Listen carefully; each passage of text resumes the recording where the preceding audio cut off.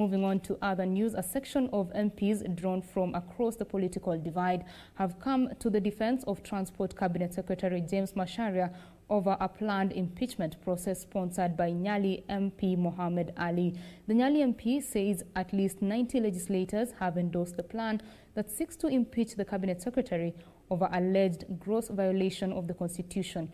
But as Kevin Washira reports, some of the lawmakers who signed the petition have now retracted and intend to shoot down the motion once introduced on the floor of the House. Transport Cabinet Secretary James Macharia is on the spot over alleged failure to hold public participation of a government policy that seeks to have all cargo landing at the port of Mombasa transported via the standard gauge railway. Nyali MP Mohammed Ali has initiated an impeachment motion against Macharia, saying he's already collected at least 90 signatures required for the motion to be moved on the floor. According to Mohammed, the Transport Cabinet Secretary is curtailing freedom of choice for Kenyans wishing to transport their cargo via road. Macharia is trying to mobilize members of parliament. Yesterday, he spoke with close to 20 members of parliament from Mombasa, the coast region. Today, he has managed to mobilize, in the power of money, a former journalist, whom I won't mention the name, is the one who is carrying the money around and distributing for the attack of Mohammed Ali. But Mohammed Ali's motion suffered a setback after some of the members who had appended their signatures disowned the motion, saying they were duped into signing it. Tumeongea na tukakubaliana kwamba yale mambo yote kama Lamu Port ambayo sasa kwa hivi sasa inaelekea kuisha, vile itaweza kuwa ya kusaidia eneo hili letu la pwani.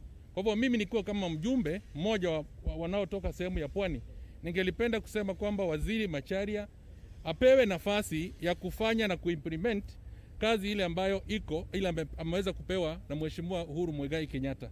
There has been a deliberate campaign to destroy the image of CS Macharia, undoubtedly one of the high-performing ministers in this government, a man who has performed exceedingly well.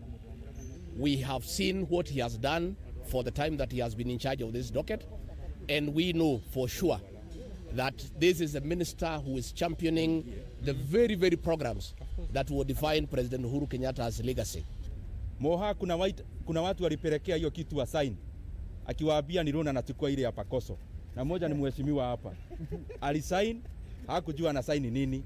That's why I'm saying those signatures are fake. Over 50 MPs from across the political divide defended the Transport CS, terming Mohammed's allegations as flimsy. We members of parliament from Western Kenya, we are not interested in this business of impeaching the CS. The impeachment does not have a constitutional threshold. We are not here to tarnish the image and the leadership of our well-serving, dedicated officers in the leadership of Uhuru Muigai Kenyatta. In the petition, the Nyali MP further accuses the Cabinet Secretary of overseeing loss of 1.5 billion shillings from the Housing Fund and overseeing stalled projects amounting to 100 billion shillings. Kevin Washira, Channel 1 News.